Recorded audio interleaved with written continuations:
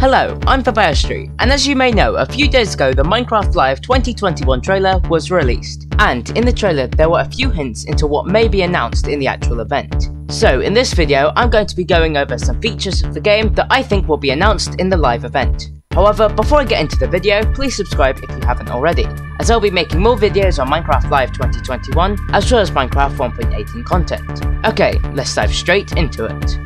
So the first idea I have on what could be announced at Minecraft Live 2021 are coloured lights. This is due to this clip of the parrots, where the narrator says that there will be 4 times more colour, as well as this purple glowing light.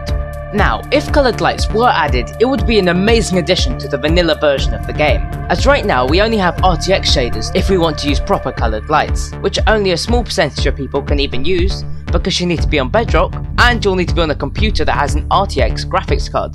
Now, my second idea is that pillager radio sound is a hint to more items like the goat horn, in that the goat horn, which is only in Bedrock as of recording, when left clicked makes this pillager sound.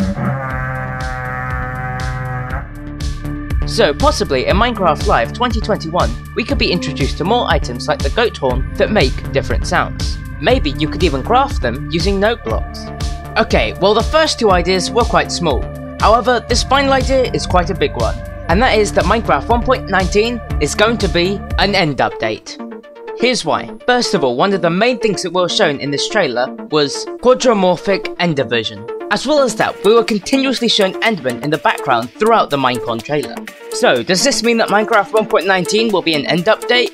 Well, hopefully it is, as there has been no change to the end in just under 5 years, and it is also one of the final parts of the game that has not changed in that long of a time. Also, one thing I want to speculate with the possibility of an end update, quadramorphic ender vision. My theory with this is that there may be a new mob that's really hard to kill like the Warden. This mob, unlike the Warden though, which requires sound to know where you are, would have amazing vision, and it would see you as soon as you see it.